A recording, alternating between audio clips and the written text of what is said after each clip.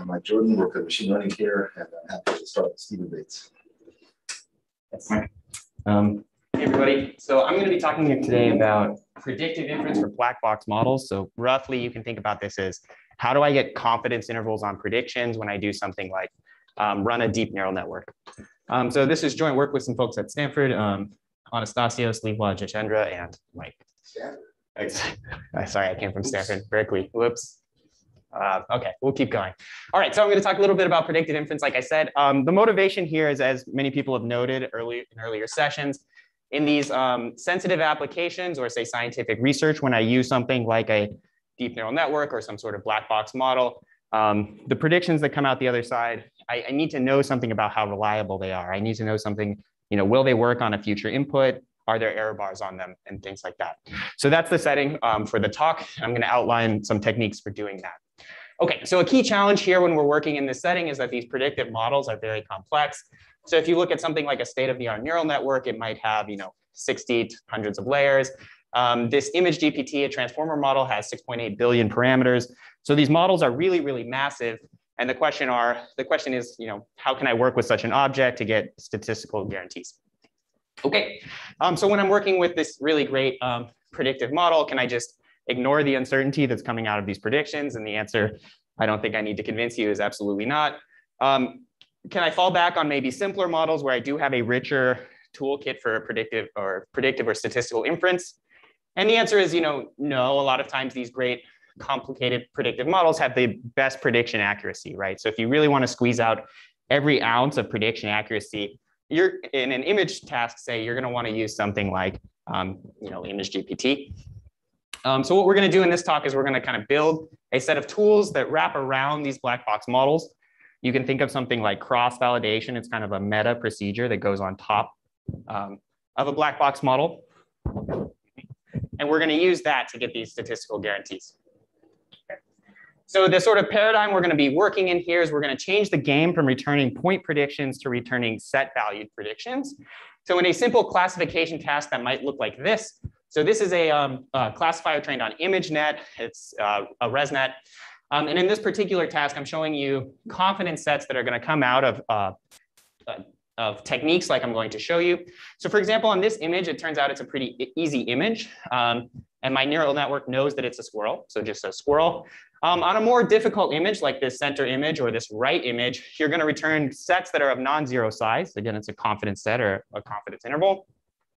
So for example, on this moderate image, it's a little bit of a harder image because the squirrel is at a weird angle to the camera. It has kind of a slightly strange background with other distracting objects in it. So in this case, the confidence set that's going to come out of this routine that I'll show you is fox squirrel, gray fox, bucket, or rain barrel. Okay, so my network in this case is saying, I can't tell you for sure which of these labels is the correct label, but I'm pretty sure it's one of these. Okay. So again, we've changed the format here. So I'm returning point predictions to returning confidence sets. Okay. Now, it turns out we can do this in a way that gives you good statistical guarantees, and I'll elaborate on that throughout the rest of the talk. Okay. So I just showed you a pretty simple prediction task. It was just a classification task. So the right answer is just one of some finite number of labels. We might want to do something similar kind of for a whole suite of machine learning problems. And so in this work, what we do is we kind of extend this confidence interval paradigm to work for a large number of loss functions, or you can think about them as statistical error rates. So for a lot of different learning problems, we can kind of define these loss functions or statistical error rates, and then we can derive predictors that work, say, on top of a neural net that satisfy these statistical error rates, that control some statistical error rate. Okay, so what I'm showing you here is a segmentation example. So what you input to the network is, say, an image, and what you want it to output is a subset of the pixels that corresponds, in this case, to a tumor. Okay, so you had some ground truth data, and then you fit a network on it, and you want it to output these sets. What we're going to use as our kind of notion of statistical error rate in this particular prediction task is the false negative rate. So I might ask you to give me these kind of sets of predicted tumors, and I might want to kind of certify that I got 90% of the tumor pixels. Okay, so this is a false negative rate. This is an example of a error rate that we can control. Okay, It turns out we can do this with finite sample guarantees, kind of precise guarantees I'll show you in a couple slides. It'll work with any predictive model, which is to say we can build it on top of, a black box neural network, whatever that happens to be. Excuse me. And it will work with any distribution. So you don't need to posit regularity conditions on the underlying distribution of, say, images of tumors in this case, or colonoscopy images. The only kind of assumption underlying the inference is that you have some IID sample from a population. Okay. And in particular, as I said before, we're going to work with sort of a general set of statistical error rates. Okay, I should say I'm working in this kind of general field of conformal prediction. It started in kind of the late 90s, and it's recently been kind of revived in statistics and machine learning and elsewhere. And there's kind of this general set of tools, or at least there was a more limited set of tools that we're sort of generalizing in this talk to handle this problem. Okay, so the setting here, this will be the heaviest slide with notation, don't worry. So the setting here is I start with some predictive model. It could be a neural network, it could be something else. And I'm just going to take it as a given. I'm not going to try to understand how it's working. I'm just going to kind of feed in inputs and outputs and learn something about how it's working. Okay. But there's no assumptions about smoothness or whatever that object is. I'm going to take some fresh data that was not used to train the predictive model. And I'm going to use this to kind of add one extra layer on top of it. So I'm going to use this to add my confidence intervals on top of the neural network, for example. So I had some fresh data. What I'm going to do is I'm going to build a family of set valued predictors. I'm going to call these T lambda for lambda in capital lambda. And they map inputs, which live in script X, to outputs, which live in 2 to the Y. Remember, I changed the game to return outputs that now live in kind of the power set of, say, the label space or the pixels. Okay. So you should think about this as kind of a low-dimensional statistical model. In fact, it's a one-dimensional statistical model that I built on top of my neural network, and that's the only thing I'm going to be manipulating. Okay. And then these last 2 lines here are kind of introducing notation for the statistical error control. So I have some loss functions. So you give me a ground truth and a prediction, and I assign some loss to that, kind of pair of predictions and ground truth. And I want to control that quantity and expectation, which we'll call the risk. Okay, so the form of error control that we can get with this talk is sort of a high probability guarantee. So the user is going to choose 2 parameters, gamma and delta, that are informing what this error control is. And you can train this family of set value predictors, or you can select one element from this family of set value predictors such that it satisfies the following property. The probability that your risk exceeds this threshold gamma is less than delta. Okay, so I picked a risk threshold gamma in advance, and now I'm promising you that you don't exceed that too much. Okay, so if I wanted a false negative rate that was below 90%, I can get that most of the time unless I see a really bad training set. Okay, so just to visualize, the risk of T is a random object because T is going to be some random function trained on data.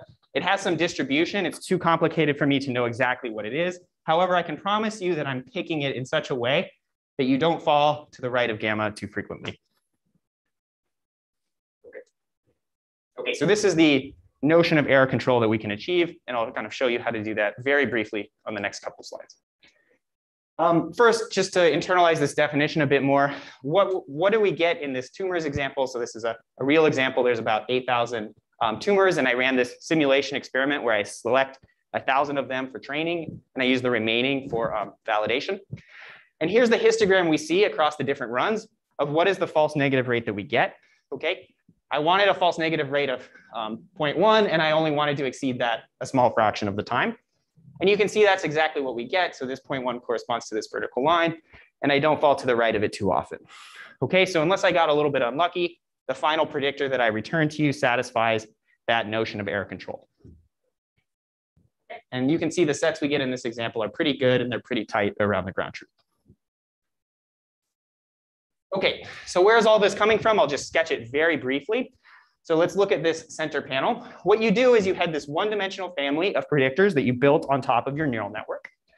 Okay, it turns out you can build it in such a way that the risk is monotone in that parameter. So the y-axis here is the risk. It's like the error rate that I'm trying to control. The x-axis is this parameter. And I don't see this black curve. This black curve is the ground truth that's only known to nature. But I estimate this ground truth black curve with some data. And that's what I'm plotting in gold. Okay, so the gold curve is a upper bound. It's a conservative estimate of the black curve that's based on data. And the property that it satisfies is it's an upper bound with probability 1 minus delta. Okay. I'll note that it's only a pointwise upper bound, so it's a pretty weak property. I'm not demanding that the whole curve is an upper bound. It's just a pointwise upper bound.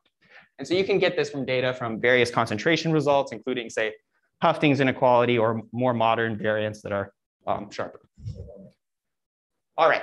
Okay, so this is where it comes from. The procedure is pretty simple. You just look at your upper confidence bound, which again came from some data, and then you stop at your desired risk level gamma. Okay, so I'll show you one example and then I'll skip to the end. Okay, I'm going to show you a multi-label classification task. So in this case, the Y is a subset of 1 to 80, and I have a predictor that spits out a kind of predictive probability for each of the classes. My loss, again, I'm going to use the false negative rate, so I want to return sets that contain most of the true classes. Okay, you can see here what some of the sets look like, and then you can also verify in simulation experiments that you are getting that error control that you asked for. I won't have time to tell you about some of these other details. You can do it on complicated tasks like protein structure prediction. Okay, so in summary, I work on these predictive inference problems for a lot of kind of machine learning tasks. It turns out you can get really solid statistical guarantees even when working with things like these complex deep learning models. And roughly, you should think about this as I did some low complexity statistical task on top of the neural network, and I can control that last step really precisely. So that's how I can get something like finite sample guarantees and finite sample confidence intervals. All right. Thank you all very much.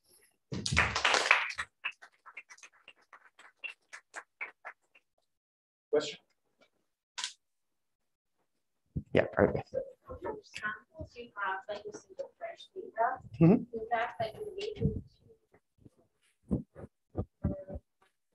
bands or like common samples kind of the training time for FPAT?